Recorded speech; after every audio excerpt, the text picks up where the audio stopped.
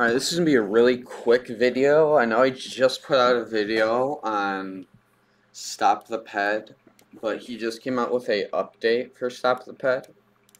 So it's not a big update, but it is a crucial update. He did fixed game crashing, and he added a new Rage native in his files. So when you guys are upgrading, you just drag the DLL. So I'll show you guys. Since I don't have it downloaded, we're going to be downloading this. Keep. And we're going to go into here, our Grand Theft Auto. We're going to go to our downloads.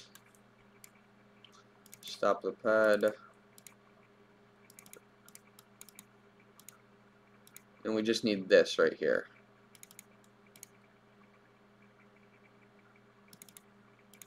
So we're going to go into our plugins, LSPDFR, plugins, LSPDFR, and we're going to just drag this into there. Boom. That's how you guys update your game.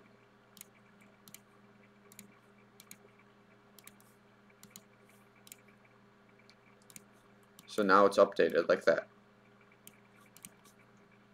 There you guys go. A little quick, short video. How to update it. Once again, he did a fix. Let me go down to the recent versions. So he did a compatible for our Rage Hook plugin in LSPDFR, and he did fix an issue with tow trucks crashing the game. So that's how you guys upgrade to new versions of Stop the Ped when you guys already have it installed. And until next time, peace.